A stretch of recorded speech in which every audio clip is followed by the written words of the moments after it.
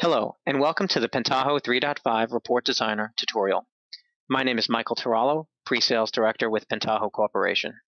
It is my hope today that you will learn the basic fundamentals when using this tool, and then explore some of the advanced concepts in creating reports, which can help you in your reporting evaluation as well.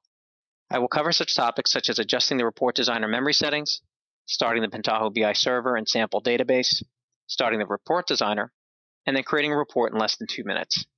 Then we'll cover the Report Design Wizard, enhancing the report with a logo and chart, different data connections, prompts and parameters, alignments and positioning, calculated fields, group total calculations, subreports, and we'll finish up with HTML syntax and JavaScript.